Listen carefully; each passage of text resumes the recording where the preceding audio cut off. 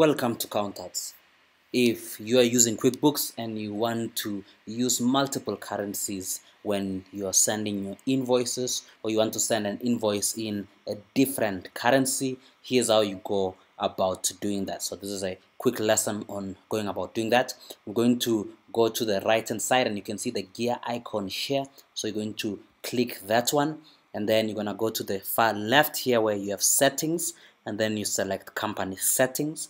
Once you've selected company settings, you can see here you've got company, notifications, sales, expenses, time, and advanced. So you go to advanced.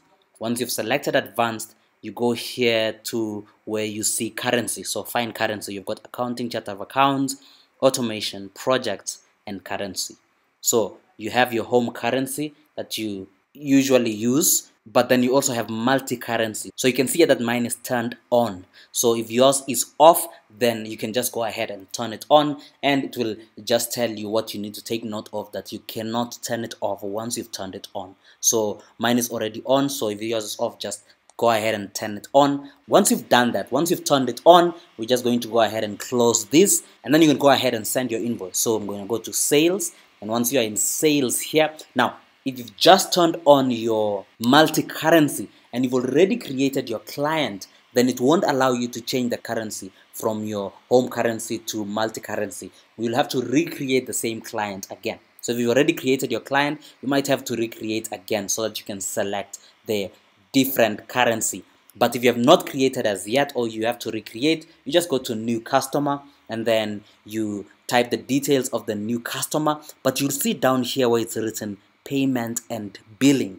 All right, under payment and billing, you can see here you've got terms, you've got opening balance, as of, and then this customer pays me with. All right, so now you can choose the currency that you want to bill the client with. So you can see all these currencies here, and you can only do this if you've turned on multi-currency. If you haven't turned on multi-currency, it won't show this. And again, if you had created your customer before you selected the currency that your client pays you with, then you won't be able to do it. So you need to recreate the customer, and then you select the currency that your customer pays you with, and then you save.